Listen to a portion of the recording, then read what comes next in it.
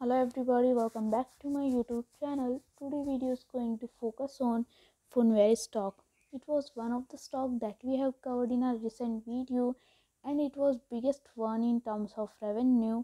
We thought let's have a look at them first, and after having done the analysis in them, we go to admit this a pretty interesting company with lots of interesting plans for the future. They want to grow their business significantly and the different ways that they want to achieve this.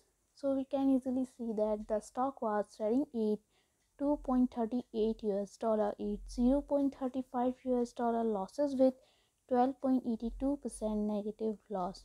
In 5 days time frame, the stock was trading at 0.35 US dollar losses with 12.82% negative loss.